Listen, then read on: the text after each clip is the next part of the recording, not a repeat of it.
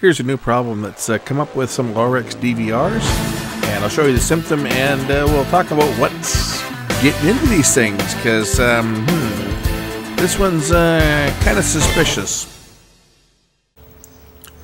Today I noticed something is broken. My security system is down.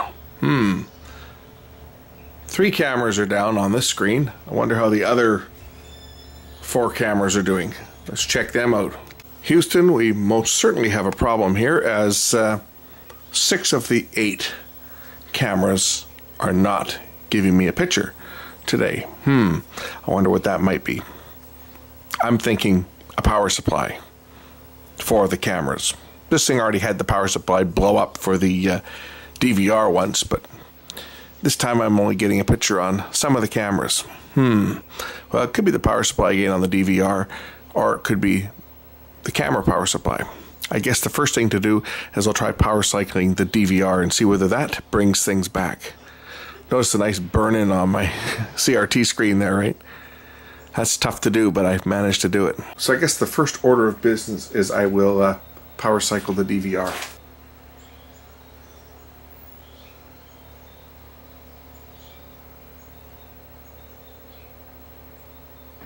So now we just wait to see whether it actually boots up. As you can see, I've got some lovely burn-in on that CRT. I'm proud of that. Took a long time to burn that image in.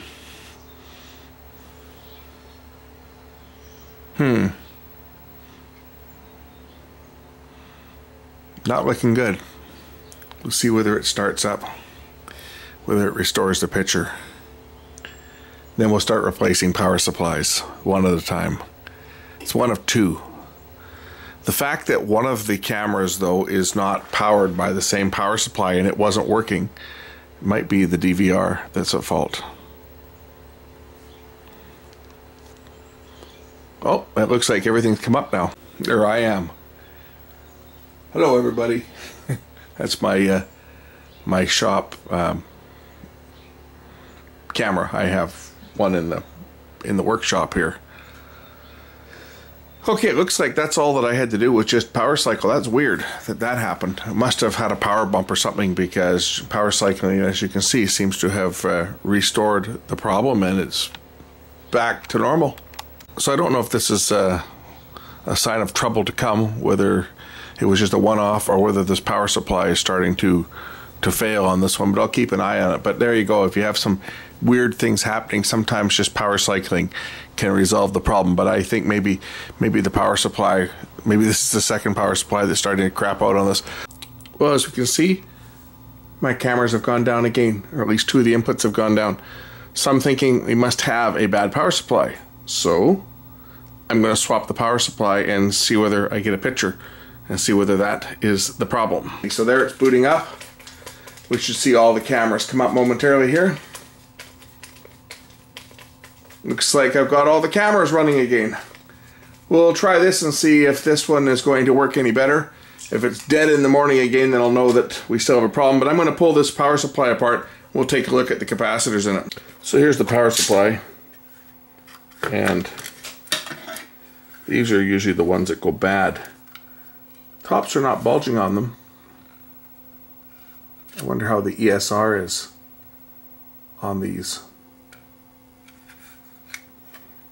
I guess we can always test them and see how they're looking. Pull the 2 caps out. 0.02, so that's not bad. 0.01. Make sure my meter's zeroed. Yeah, I mean, these 2 caps don't appear to be bad. 1000 microfarad, 25 volts, but I guess time will tell whether the problem is resolved. It might be the power supply, or we may have another problem. There's also a second power supply that powers up 7 of the 8 cameras are powered up by a second power supply. The 8th camera, which is a wireless camera, has its own power supply. But I guess time will tell whether it goes out again. If it does, I'll have to investigate. But New power supply on there now.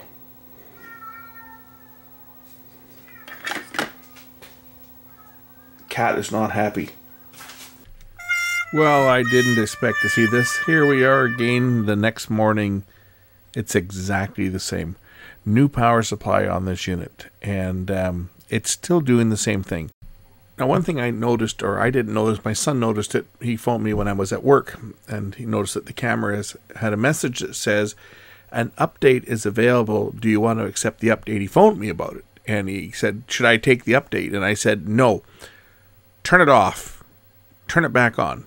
So he rebooted it, and it came back with all the cameras working again. By the time I got home from work, it was back down to this. So I was thinking, maybe someone's trying to get in and infect the DVR, and they're causing it to crash and trying to trick me into taking an update, because Lorex does not push updates over the internet.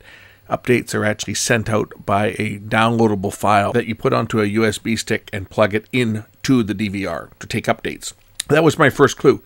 So I went into the menu and I did a factory reset. Reset everything to factory settings. And then I went in and I changed the administrator password. Now, I had changed my password. I wasn't using the default 0000000 or whatever it was. I had changed it. So I went in and I changed it again. I made it even a much more difficult password to remember. And since then, I haven't had any problems. Now, this video, I shot this about 2 months ago. So it's been running fine. The actual footage here was shot back in July, and it's now middle of September. So I think it's pretty safe to say that there was some hackers out there that were trying to break into my system, and they were causing it to go into an oddball mode, and then they would put a message up on the screen saying, take the update. Don't take the update. If you get a failure like this, do a factory reset and change your administrator password, and it should fix your problem. Thanks for watching.